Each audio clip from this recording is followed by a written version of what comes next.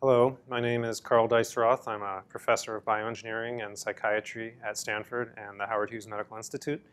And today I'd like to tell you a little bit about optogenetics, some of the humble origins of this method in science, some of its applications, and some of the interesting lessons that it teaches us about the process of biology. Now, I'm also a psychiatrist, and a lot of the inspiration for this technology came from psychiatry. And although this is an important field of medicine, it's got a long way to go. In many ways, we haven't progressed too far in our basic description of the core symptoms and their underpinnings, their causal underpinnings, than we had hundreds of years ago. Here's a depiction of some of the earliest medical model type descriptions of depression and this symptom that today we call anhedonia, the inability to enjoy normally rewarding things. And John Haslam in the early 1800s described in melancholy what we would call depression today. They therefore neglect those objects and pursuits which formerly proved sources of delight and instruction. And this is about as precise as we can be today about what anhedonia really is in psychiatry. And what's a really amazing part of this story is microbial organisms, single-celled forms of life, have given us tools that in the last few years have allowed us to come to a deeper understanding of this fundamental and important medical and scientific question, and many others like it. Now, this also gives an opportunity to take a broader view about what is optogenetics, where does it stand in the broader context of interventions, of experiments that we can do in neuroscience. And in the brain, which as we all know is a very complicated system with many interconnecting parts, we have historically had the ability to use either magnetic or electrical interventions to stimulate neurons. But one problem is that they cannot discriminate individual kinds of neurons that may be right next to each other. They all look the same to an electrical or a magnetic intervention. What optogenetics allows us to do is to put particular sensitizers, antennas of a sort, for external sources of energy and information into specific kinds of neurons. And then we can use light, in this case, if we make light-sensitive antennas or transducers, and make neurons of a particular kind respond to light. And we do that to allow different kinds of ions to flow into cells and turn neurons on or off depending on the experiment. That's the fundamental idea of optogenetics, and it's something people have wanted to do for a very long time.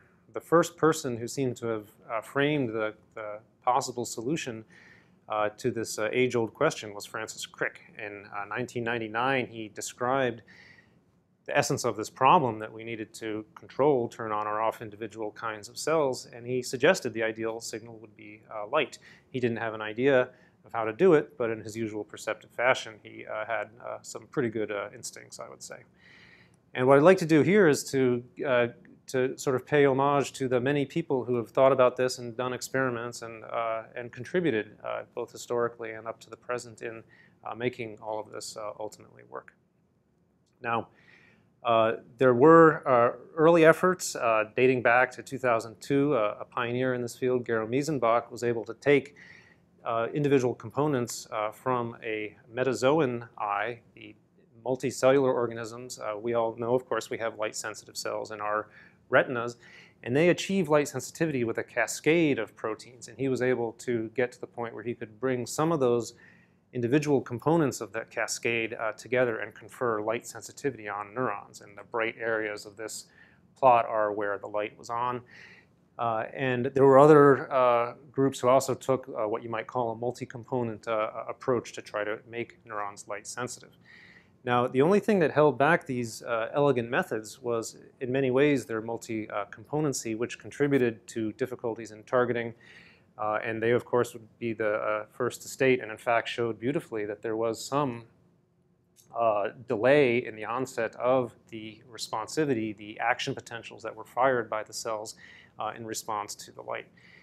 And what allowed this field to take off was the microbial approach, as I alluded to earlier. Now, these microbial organisms, they're small, They don't have a lot of space to work with, nor do they have to do as complex processing as other organisms do.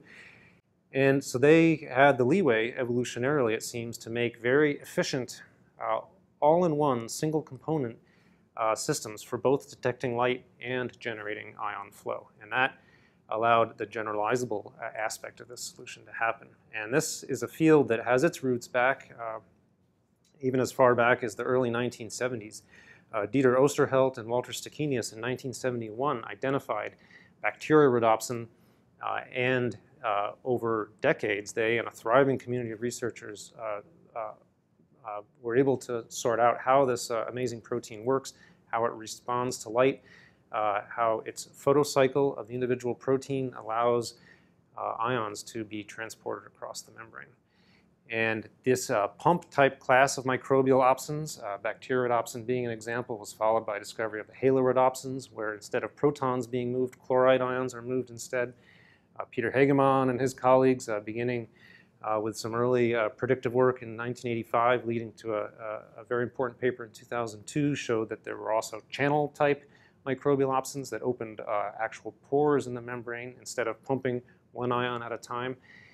And then many groups here, Feng Zhang in my laboratory was able to find a red light activated channel rhodopsin in 2008, and a great number of different groups. Feng Zhang, Peter Hegemann, our colleague, Ed Boyden, Georg Nagel, Ernst Bamberg, John Spudich, and many others have been identifying amazingly diverse microbial opsins with different properties from across the phylogenetic spectrum. Now, what is striking, as you'll notice from this, is how long we've known about these. And this happens to be my biochemistry textbook, a beautiful book written by Lubert Stryer in 1988. This was the version I used, and you can see this is textbook type knowledge, description of the photocycle of bacteriorhodopsin, for example, part of the foundational knowledge of biochemists and neurobiologists. Now, there were people who did try to put these microbial opsins in different settings, in fact, successfully. This is a very interesting paper from 1994 where the bacteriorhodopsin was indeed transferred along with light-sensitive flow of ions into a eukaryotic organism. But nobody had yet tried to actually create a tool for neurobiology to turn on or turn off individual kinds of cells. Neurons are complicated, they're vulnerable, they're sensitive, they're different, but in principle it was an experiment that could be done, and there were indeed many people trying to do it. Now, the path to this in my own lab started very near to the time when I had started setting up my independent laboratory, and I had a very humble approach where, as you can see, I used very simple tallies to assess how the experiments were working.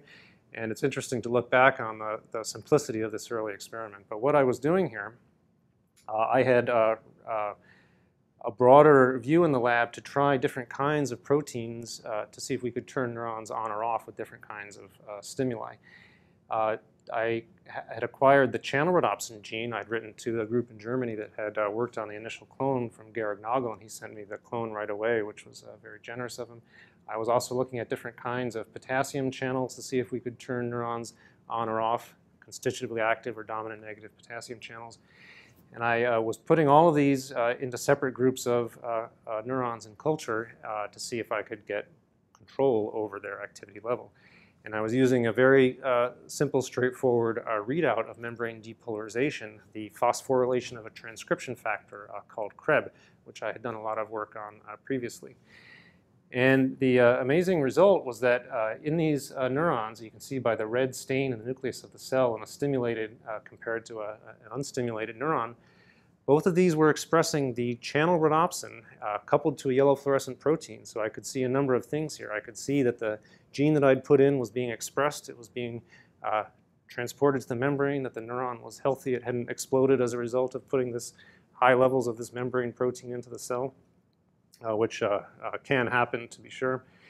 And moreover, that the light-activated, the light-treated neuron revealed that it had been stimulated. This membrane had been depolarized. A calcium flux had occurred, and this biochemical readout was telling us that this was happening.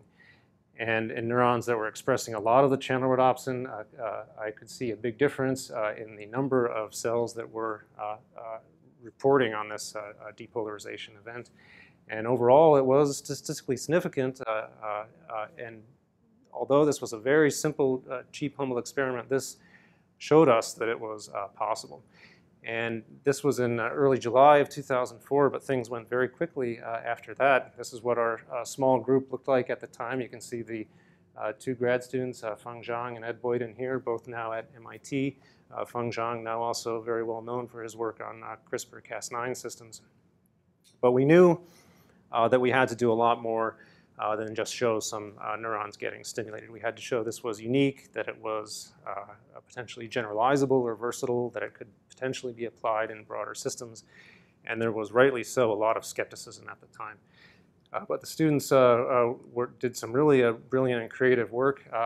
Feng Zhang designed the viral systems that would allow us to put the channel rhodopsin in a very versatile way into different brain regions in vivo. And the fact that it's just a single gene allowed us to be confident that this would work well. Ed did a number of beautiful recordings showing how fast the responses could be, which was another important feature of the system, both its potential generalizability and its speed. And there were many other groups working on this at the time, Stefan Hurlitzer, Zhouhua Pan, Yawo's group in Japan, but we were able to put the different pieces together in time to get the paper out, and it was published together with the two students, Ed and Feng, as well as Georg Nagel and Ernst Bamberg. And this, though, was, I wouldn't even say this was yet fully optogenetics, because there was a great deal more work that needed to happen. It took about 5 more years of very intense effort to show that we had actually created something that was generalizable, useful, and broadly applicable, which was the key goal. So optogenetics didn't start overnight. The experiments were humble and simple, but it took a number of years to actually say we had finally discovered how to make this work. Part of the problem was, how do you get light into big mammalian brains? And this is an early sketch of Feng Zhang, where he designed the fiber optic interface, and this was from 2006, but then this looks very much like how we now do it today. So you can see he's a good artist as well as a great scientist. And this fiber optic interface has since allowed us to do many things, but I'll show you one other first experiment. This was 2 years later in 2007. Feng was working with some mice that we had made in collaboration with Guoping Feng and George Augustine. And these were mice designed to have channel rhodopsin expressed in the brain. And what Feng did was he implanted into this mouse a fiber optic on the right side of its brain, which, as you know, will control movement toward or attention to the left side of the world. And when he turned on the light, as you'll see here, the animal immediately starts moving and starts turning to the left. And this was the moment when I would say we finally knew that we had made something that was going to be broadly applicable, generalizable. And that was followed quickly by a collaborative set of experiments with Luis de la Sella, Alex Arabanis, Antoine Audemantidis, and others, where we applied this fiber optic interface to target a deep structure in the brain in the lateral hypothalamus. Feng designed some promoters that would fit into a lentivirus and allow us to control just one kind of cell deep in the hypothalamus. And in this work, we were able to play in certain kinds of activity and show some of the neural codes that were causal in sleep-wake transitions. And then, even then, though, this required, a very specific fragment of a promoter, the hypocretin promoter, which would fit into a virus. And there was still, rightly so, some skepticism as to how broadly generalizable this would be. But between 2009 and 2010, we finally were able to show that there were a broad array of different tools you could use to generalizably target different kinds of cells. And by this point, I would say by 2010 or so, people were able to see that this could be applied to virtually any system. A good example of how that all worked was in our studies of anxiety. Now, anxiety is a normal part of life. It's a healthy part of life. Of course, it can become excessive and it can be pathological in some cases. But what we were able to do is to use optogenetics to play in patterns of activity or suppress patterns of activity in particular cells and projections in and around structures relating to the basolateral amygdala and the bed nucleus of the stria terminalis. And the way we did some of these experiments is we injected a virus, an adeno-associated viral vector, into the structure of interest, the BNST, but then we were able to position our fiber optics in other downstream structures. And by doing so, we were able to recruit cells defined by having a particular projection pattern, which, as you can see, is a generalizable strategy. You don't need a special kind of animal or a special promoter. You just need to know your anatomy. And this works because the opsins are trafficked down the axons of the cells, particularly if we help them out with little trafficking motifs that were discovered in the lab by Viviana Gradinaro and her colleagues.